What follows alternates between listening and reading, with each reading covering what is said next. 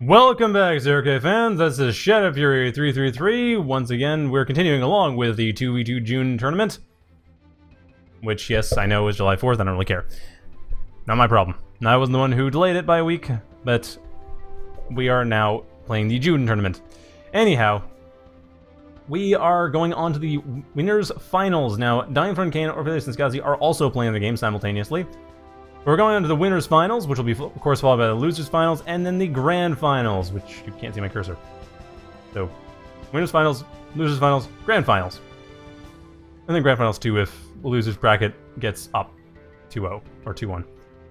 Anyhow, so this is going to be on, first match at least, on Quicksilver. Most of the players are here. Klon is not here yet. Not sure where they are. Seriously, where's Klon? Because Klon is watching this game right now. But we are not. Because I prefer to watch the winner stuff until the winner stuff is at winners finals and done. Just typically it's better. I mean, okay, I know Dying Kane or Amphibious and Cloaky is also going to be a good match, but it's probably okay.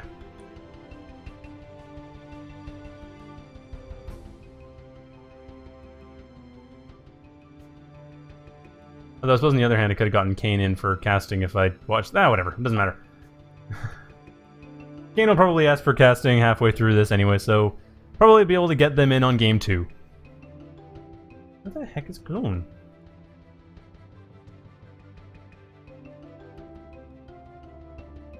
Yeah, whatever. Once Klon gets in, then we'll be on Quicksilver, which should be a fairly quick map, I think. It's a fairly small one. I mean, it's, I think, 10 by 10, but it's not got a whole lot of metal on it. 12 by 12, sorry. But it's not got a lot of metal on it. And the arrangement of the map makes it... I mean, it's possible to defend, so it can kind of become a slog. But it's also fairly open. There's a couple of choke points in the center, but there's also a lot of ways around.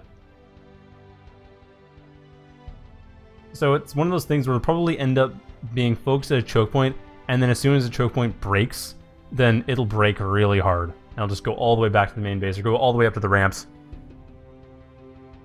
We'll see how that works out, though, once Klon decides to actually start playing. There we go, okay, Klon's now in. Good.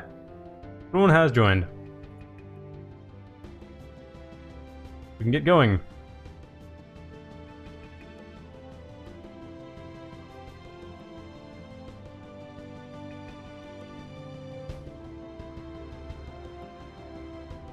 Well, okay, Klon needs to drink or something. So yeah, this should be a fairly even match, I think. Yeah, it's kind of a finals before finals. I wouldn't be surprised if we saw these two teams in the grand finals. Like, whoever loses this is probably going to go up. I mean, between Dying Kane and Amphibious Cloaky, it'll probably be fairly even, but it is best of 1. Which means I'm not quite sure how it would work. Dying Kane might end up having a bit of a cheese on that. Map... What map are they on? They are on... Okay, yeah, this could go either way. They're actually on Altair Crossing.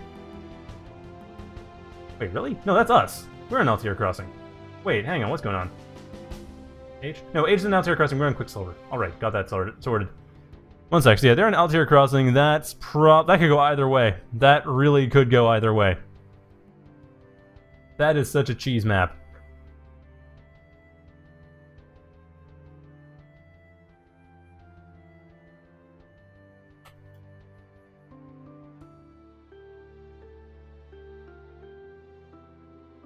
Wait, why is it saying in-game? Oh, right. Anyway, yeah, I forgot to exit the previous match. Let's get back to this. Yeah, winners finals. Oh, well, people watch the tournament. Why aren't people watching the tournament? Why do 0K players hate esports so much? Or not necessarily esports, but you know what I mean. Wait, no, do they? I don't know. I can't tell. Maybe it's just the ubiquitous chat client hates me so much. Or hates showing things actually correct so much.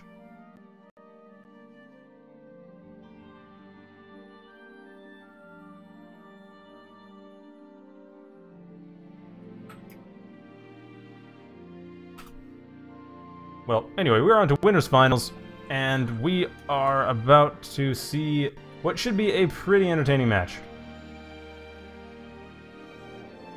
So yeah, Quicksilver, like I said, is kinda small, or, well, not necessarily small, but it's... Well, it's one of those maps that... Wait, why is it... How is it still slow? It must be CPU bound. I just got a brand new graphics card. I don't see how it could be slow at this point. Gotta be a CPU bound thing. Like just all the grass or something is just having thousands of draw calls. And for every single piece of grass. I don't know if they instance these actually. I kind of doubt it, in fact. I don't know. Be nice if they instance the grass drawing, but given the frame rate on this, I don't know.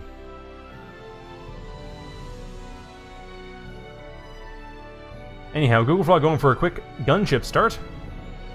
Lauri and Klon. Okay, Klon going for heavy tanks, more reliable. Grass is a shader? Okay, well that's good. But just because it's a shader doesn't mean that it isn't also a bunch of draw calls. Or a geometry shader and thus output bound and therefore still kind of slow. Like, I don't know how many draw calls are going on right now for this. I just know that my beefy graphics card is not going to be the thing that's causing the problem. It's going to be the CPU, and that's going to be because of the draw calls. Or it's going to be the pipeline between CPU and GPU, which is probably because, as far as I know, they're still insisting on using immediate mode and display list in the engine and not switching over entirely to vertex array objects, despite the fact that that is the way of the present, if not the recent past. Definitely the present. Anyway, shop talk on OpenGL aside, GoogleFrog setting up gunship. Aquanim not quite set up yet anything. Where's Lauri? Okay, Klon being a bit safer, but still. Going for the quick opening with aggression. Is Lauri going to set up... What are you going to set up here? I mean, there's bots. This map actually supports pretty much anything. It supports Jumpbots. Usually you see Jumpbots, vehicles, occasionally gunships. Sometimes Cloaky. Can be odd. Seriously, sound bugs? Now? I don't think you need to reconnect. I'm pretty sure there's just a widget you can use, but okay, whatever. If that works, then that should work. So give it a couple minutes. Aquanim should be back. Yeah, this is game 1 on Quicksilver, so this map...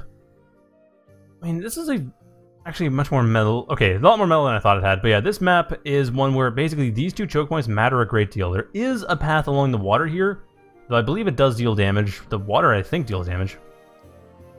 I'm not sure if it still does. That might have been removed in a widget update or something for 0K specifically. But anyway, yeah, so there are these paths, but for the most part, these two choke points are key.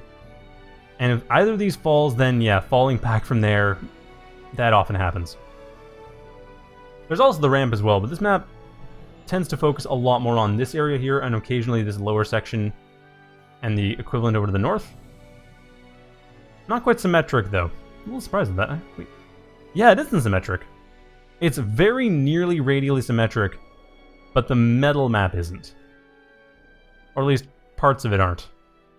Looks like this area here is more or less symmetric. This area here is not symmetric. Not sure what's going on there. But yeah, it's not quite symmetric. And Blastwing opening, very quickly trying to get some damage dealt. And yet, Jumpbot Factory at the low ground.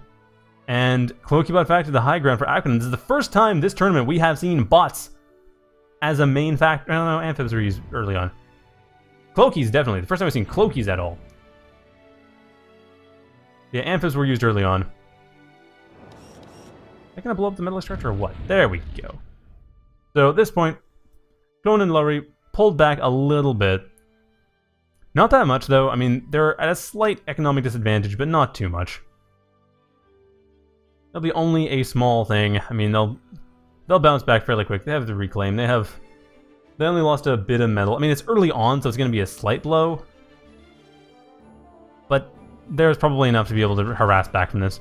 However, neither of the blue team players has gone down to the low ground, so this Kodachi doesn't really have much to deal with at this point. On the other hand, Lauri is somewhat vulnerable, though admittedly it was vulnerable to Blastwing, so they were as vulnerable with or without the low ground. And we're seeing a drop. Are we seeing a warrior drop? I mean, we see the Valkyrie coming up. I don't see any warriors coming up, though. Is Aquanim going to go for this? Not sure why. What's going on? This is really weird. Why are they not building warriors? Are they just focused entirely on building up economy first? Oh, I see. Never mind. I'm expecting the wrong thing. That's for increasing expansion speed. That's not for anything else. Okay, I honestly expected a warrior drop. I've never seen someone use it to just cart workers around. It's a good idea, I just have never seen anyone use it for that.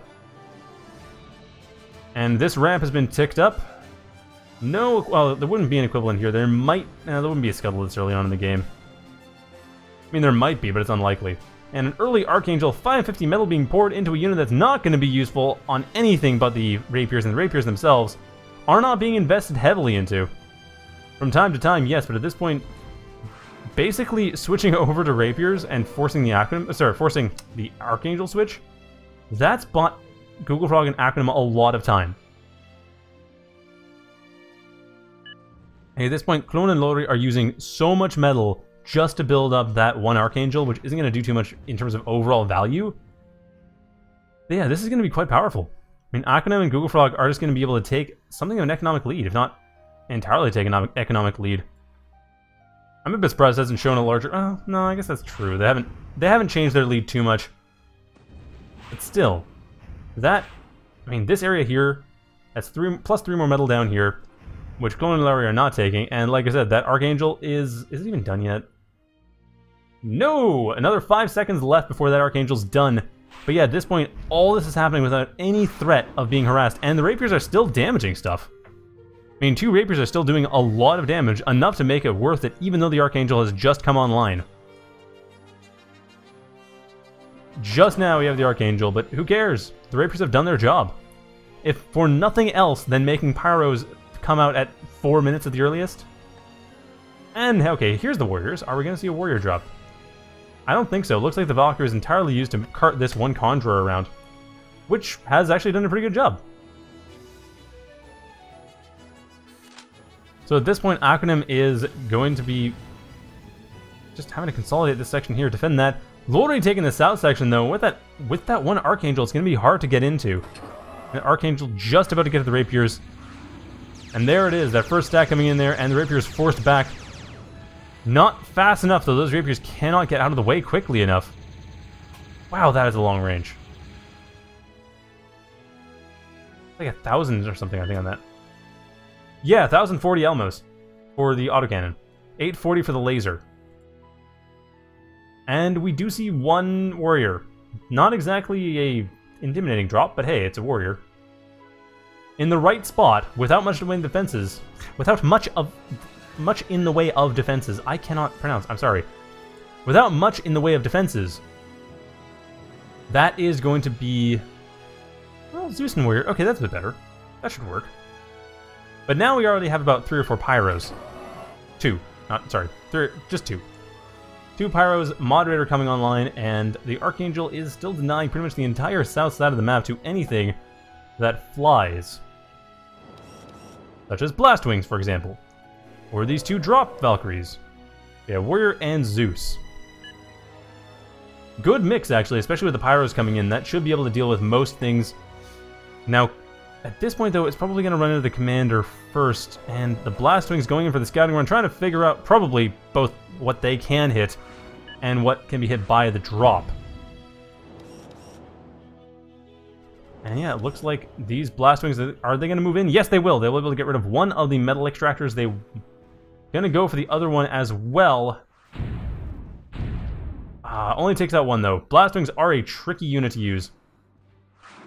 At the same time, we do see Klon advancing towards the northwest side of the map, and the drop has dropped. Okay, there we go. The warrior is down.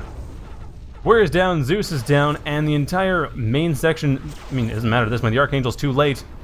Defender getting rid of both Valkyries at the same time due to their proximity to each other. A little unfortunate, but hey, that worked. However, getting rid of the Warrior 2, that is far more unfortunate. And this factory is like 1 shot away from dying. But Aquanim is not focusing on the factory. If they hit the factory, it's dead. But no, they didn't. They did not hit that factory. They could have killed the factory. They could have taken out the Reaper as was being produced. But now they won't. They'll probably lose the game because of that. I'm not kidding. They'll probably lose because that drop failed. I mean, they already invested a lot into that drop. They've gone, and the southeast side is basically dead. The chat's just going nuts about it. Oh, okay, for 0K chat. But yeah, that's the thing. This factory would have died. Should have died, really. But the Zeus went for the Lotus, which normally is a good idea. But when the Zeus is so close to death, when it's a Zeus... Actually, no, not for a Zeus. Not for a Zeus. For the Warrior, yes. For the Zeus, no. But especially when that factory is at one shot away from death, it's basically done. Like, at this point, the southeast side is totally lost to Aquanim and GoogleFrog. GoogleFrog having switched over to Jumpbot as well. That's their land factory. The Jack will be nice. That'll help. But still, Klon and Lauri have taken their territory. Aquanim and GoogleFrog were clearly starting out in a very aggressive tenor. They were trying to go for an aggression play the entire time. That was pretty much what they were trying to do, is just beat Klon and Lauri as soon as they can. Just do not let them build up. Do not let them get the late game. Don't let Klon get their defenses up, because Klon has been... I mean, Klon's a bit rusty probably, but they're still very, very good at keeping their units alive, or typically have been good at keeping their units alive. So that is something that has to be dealt with, but at this point, Lauri has pretty much taken the southeast. This expansion section here is still under GoogleFrog's control, so at least, I mean, blue team's control in general. So that's good, but even then, it's still going to be a bit of a problem to try to work from. I mean, Klon, they have the reclaim to work from over here. They have repaired the factory. It's full health. I mean, that's the thing. That's really unfortunate. Because now, I mean, my point about the losing game was the Reapers. Now the Reaper gets up, and that's a huge amount of pressure that can be exerted anywhere they like. Granted, the Jacks are going to get in the way from that. But actually, the Jacks are going to be a problem. But 5,000 health each? Yeah, 5,000 health each. Okay, not quite necessarily that bad. Bit of a problem, but, you know, it's manageable. It could work. Still, that is going to be hard. Like, getting rid of a Reaper is a slog to do. However, with the main base so well defended, the early aggressive play... Once again, another Blastman coming in. I guess they wanted to see if they can get rid of the factory, but no, that's way too late. Like, that's 2 or 3 minutes too late. Caretaker kill was nice, though. That should help a bit. I mean, Klon wasn't really in danger of accessing because of that. But yeah, that should be nice. That should help. That'll be good. But at this point, though, I mean, Banisher's coming in, getting rid of the Reapers. Sorry, getting rid of the Rapiers. The Reapers coming in, getting rid of everything on the ground. The naming system getting rid of my ability to properly commentate the game. And the Eastern Front, actually, no, it's Lauri's. Hey, GoogleFrog and Aquanim are so contained at this point. I'm a bit surprised these medley strategists have been allowed to live far longer than is reasonable. But that's probably because there aren't... Oh, no. Looks like Klon and Lauri are not aware of them. Their radar does not contain any knowledge of those particular metal extractors, so yeah. And that Reaper, is it going to go down? It might. Oh, yeah, it might. I don't know. It's falling in. No, it's falling back. I think this is... If it's going to go down, it's going to take all of the glaives down with it. And all but 1. 2. All but 2. Okay. Nope, 1. I was right the first time. I was exactly right the first time. All but 1 glaives goes down to take out a Reaper. It's worth it. That was a dozen glaives. I'd say that's totally worth it. That was still less cost than the Reaper. Although, admittedly, it's only worth it unless this happens. The Sharpshooter can hit. What? Aquanim, what are you waiting for? The Sharpshooter needs to attack that commander. Like, right now. If not sooner. Although we aren't playing Akron, so now if not sooner is not exactly a meaningful phrase. But yeah, as soon as it can. There we go. It misses. Horribly. Hits a defender. I don't think Aquanim had vision there. No, they didn't. They had radar coverage. They didn't know what to hit. And Spider Factory coming up. Interesting. The Spiderbot Factory is coming up. Oh, what? I can't select? I have no idea how this works. Anyway, Spiderbot Factory is coming up. So at least that's something. I mean, Klon right now, heavy tank. Actually, why are they going for the Spider Factory? I guess Crab. Or possibly they're trying to go for the Spider Jumpy matchup, try to get the Venoms out so they can stop the Pyros, but at this point, they don't have to worry about Pyros, they have to worry about Jax, so Crab is the only thing that comes to mind. Or possibly Venoms to get rid of the Glaives, that's another option. But no idea yet, and another Reaper getting heavily threatened, but not so much. No, too much support. The Banisher is way too much to deal with. And Fire Rhine. What are you talking about, Anarchid? Not sure what Anarchid's talking about there. And GoogleFrog attempting to try to kill stuff with a Rapier Corpse. It did not work. Closed the solar plant, but that's about it. Anyway, this contain... Okay, now they finally got rid of one of the metal extractors. Haven't seen both of them. Oh, okay. Firewalker. Yeah, right. Okay, that's what they were talking about. Calling Firewalker or Wolverine. Okay, no, apparently they haven't told Klon about the Firewalker. Although Klon's not playing Jumpy. Lauri is. And Lauri's also getting a Strider, getting a Dante. First Dante we've seen all tournament. Although admittedly it's also the first time we've ever seen a player reliably go above plus 30, so that kind of makes sense. Actually above plus 40 in this case. At this point though, man, the Pyro's coming in here. They're just going to come in here. They're going to jump over. They're going to rip apart everything here. There's the jump. There's the ripping apart of everything on the top section of the base. One of them's going to go down to the sniper. No, it missed. Ouch. That is extreme. That is just, that's game. The Dante isn't even necessary. This is already game. The Glaives are all going to die. If not to the Pyro, then to the forest fire the Pyros are making. Yeah, the Glaives are just done. The gunship plant is it done? It should be done. Nothing's there to repair it. It will go down. And yeah, GoogleFrog and Aquanim throwing in the towel. Gunship plant goes down, and then afterwards, everything else, because Klon and Lauri take it. What did I say? What did that one Zeus shot, those Reapers causing all those Glaives to die, not the Glaives to be used in the first place, rather than just continuing along with... Actually, no, that was Cloaky from the beginning. So yeah, I guess continuing along with Warriors, or continuing along with Zeuses. I mean, a lot more Zeus. Zeus would have fought off those Pyros, no problem. But yeah, this is kind of annoying. That was... Man, that one shot, that one Zeus shot, so simple. Oh well. We're going to move on to game 2, and it's going to be the choice of GoogleFrog and Aquanim. And I'm... Are we going to see Inculta Wet? That's what I want to know. Are we going to see Inculta Wet? Because Inculta Wet is a map that they often go for, and it looks like we do have our third place, and Dynfreund and Kane are in losers finals. Okay, now I don't feel so bad about not letting Kane commentate this because I went for this first. Because Dynfreund and Kane have gone into losers finals, and it looks like at this point GoogleFrog and Aquanim are going to be fighting them in the losers finals, but we'll see. Lauri and Klon, they might lose the next game. It's not set in stone yet. But we'll see. But yeah, Orphelius and Skazi got 4th place. Dynfreund and Kane up to 3rd place. Now I'm kind of curious what happened, but oh well.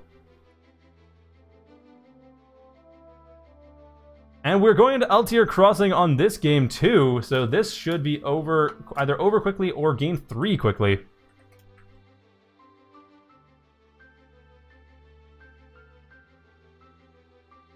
But yeah, that is going to be...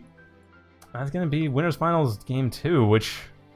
Geez, if it lasts longer than 5 minutes, I'll be surprised. Because I'm guessing they're going for Altair Crossing because they kind of want to cheese out. They want to make sure that... I mean, they were already trying to cheese out in Game 1. They were trying to get that early aggression, trying to get the early blast swings, trying to get the drop. I mean, they went for a drop. You don't go for a drop unless you're trying to go for a really quick early win. Oh, hey, Dancer. Dancer's in chat. They just mentioned who they are. Hello. But anyway, you don't go for a drop unless you aren't certain about a late game win. That's the only reason you go for that sort of play. And GoogleFrog and Aquanim went for that sort of play. And they almost got it too. So close. But yeah, not quite, unfortunately. Did not quite manage to pull it off. That was pretty well defended to begin with.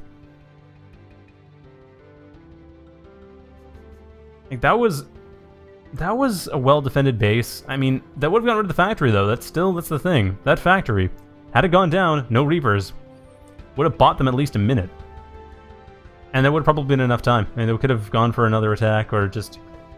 The fact that they wouldn't have had to worry... And at that point, they already had bought themselves a lot of time by forcing the Archangel construction. I don't know if that was necessarily intended, But they did, and they bought themselves a lot of time. They're able to expand a great deal, basically completely unmolested. And that was entirely because of the fact that they didn't have to worry about Pyros early on. But it also meant they didn't have the Zeus's early on, but it did give them opening for that drop. But it's like, that drop, I don't know, that was the biggest mistake. Anyway, on to game 2. Because that is the game after game 1. That is how numbers work, or so I've been told. I've been led to believe that numbers work in a consecutive fashion using a successor function. I could be wrong though. It's entirely possible that there is a completely different set of numbers that I should be using instead, for whatever reason. But I'm going to be using just ordinal integers from this point on, at least for these. Actually, I'm supposed to be using both cardinal and ordinal integers. Flexibility. So we have Shieldbot opening up. Okay, this is Shieldbot and light vehicles. What would you do with that? Shieldbot, not surprisingly, you often see... Not surprising you go for Shieldbot in this map. Either Dirtbag Rush or Bandit Rush, or possibly Dirtbag Bandit together. Maybe something for... I don't think I'm going for Felon play. Felon play's a little bit late game for this. Ah, Wolverine and Felon, that's the idea. Thanks, Dancer. Dancer pointed that out. Pointed out Dancer before in other games. Dancer, we've seen before, is a very defensive player. They're a team player. They know how to play teams. They're a very defensive player, and sometimes it works, sometimes it doesn't. I mean, I have one replay where they really show how to play defensively. And it looks like Lauri going for Pyro Bandit. Yeah, Lauri and Klon going for Pyro plus Bandit. And GoogleFrog, Aquanim going... Well, they're going to scout out, but yeah, well... Are we going for SeaWorld? Oh, we're seeing Wolverines! Are the Wolverines coming up? We're seeing Reclaim at first, of course, because this is Altair Crossing, and you always start Altair Crossing with Reclaim, because there is just so much Reclaim. There is, yeah, 500 metal easily, and all the energy you'll need for most of the game. Just right outside your main base. That's the thing. So we are going to see a lot of Reclaim. We haven't seen what the strategy is yet. Just the Reclaim part. Neither hand has been tipped. What are we seeing? Lauri coming in here, and... Well, that is going to be fairly useful. So it looks like at this point, Klon going to set up the Solar Collector, going to set up... What are they setting up here? Actually, fairly early energy, come to think of it. But, you know, they want a bit of constant energy. They don't want to reclaim everything. Still, at this point... Yeah, we are seeing... Oh, whoa, early Felon, wow! Okay. That is surprising, actually. That is very surprising. I probably shouldn't be totally surprised, but yeah. Wolverine and Felon was the strategy being mentioned. So we see the Felon part. We, I guess, are seeing some support units, the Scorchers and Levelers, just to make sure that anything that happens in terms of Wolverine is actually safe. And of course there are the Convicts, because we need the Convict for shield support. And that's what we're going to see. Mass Convicts for shield support, Felon, and Klon going for this as well. Although what the Jumpbot factory does to support this is entirely Pyro from the looks of it. And yet, there's the Wolverines. Okay, you called it, Dancer. You called it. It is Felon Wolverine indeed. With a bit of south side support just to make sure that nothing goes too south. Because anything going far south is going to be taken care of by that leveler, at least bandit-wise. And we'll see, is this going to be game? Are we going to have a 2-1? Are we going to have an even match, or a relatively even match at least, in this tournament at some point? Or not, maybe, I don't know. We'll see. We'll see how this goes. But hey, we might get to a 2-1, we might get to game 3. It would be the first game 3 of the tournament so far. That'd be kind of nice. Although on the other hand, it's also only been 2 hours and we're already at winners finals. We have like, possibly only 2 rounds left. But I prefer a long, entertaining match than a short... I prefer, if it's going to be long, be entertaining, than if it's going to be short and one-sided. Like, make it entertaining. If it's long, I don't mind. But this match isn't doing too bad. This match is keeping me somewhat entertained. I'm curious how it's going to go. Although the Convicts are out of range of that Felon, that should not happen. That really shouldn't happen. Especially since that's the only thing keeping the one Felon from winning. And there we go. Klon's Felon goes down to Aquanim's Felon, because Aquanim's Felon has actual shield support, and Klon's Commander trying to calm burst it to death. Is it gonna die? No, it's not! Klon's Commander with 57 health left. What the heck just happened? Well, that's that, I guess. I mean, Klon's Commander they'll live. They'll get out of there. They have auto repair, don't they? No, they have radar module. Okay. And Wolverine, oh, the Wolverine might finish it off. No, it won't. It's getting repaired directly. It's not going to get finished off at all in any easy way. Where is these convicts going? Why are these convicts going forward? What the heck is wrong with them? Stay back, build defense. Yeah, good plan, good plan. That's an idea. And there we go. Wolverine's taking it out. Klon's Commander going to go down in midair as Aquanim's goes down as well, because everyone's commander has to die. So commander for a commander. That was not the best chain. That was not the best exchange, and it looks like Aquanim and GoogleFrog are on the back foot. Because Klon didn't really need that commander very much. They had enough. And this is also inside of Klon's territory. Lauri taking everything because Lauri's taking everything. But yeah, Klon and Lauri can just take all this. They can reclaim. They have 1,000 metal worth of commander reclaim, plus another 400 metal worth of other stuff. Yeah, this is game if anything is. GoogleFrog's commander about to go down as well, at least heavily threatened by pyros.